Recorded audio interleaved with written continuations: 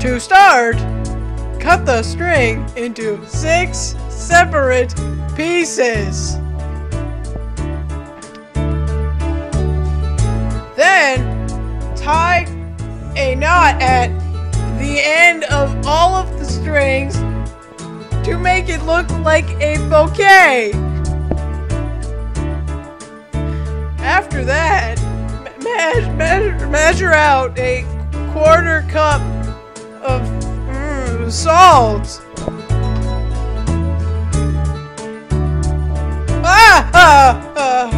Okay. Then measure out a cup of water.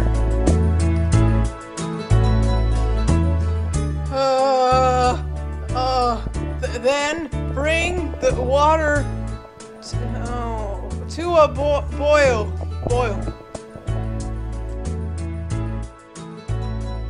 Add the salt to the After that, pour the super saturated solution into the Tupperware. After that, take the string and spread it out with the knotted end in the Then, leave the salt solution in an undisturbed place for a few days. Although ours didn't quite work, it should have looked something like this.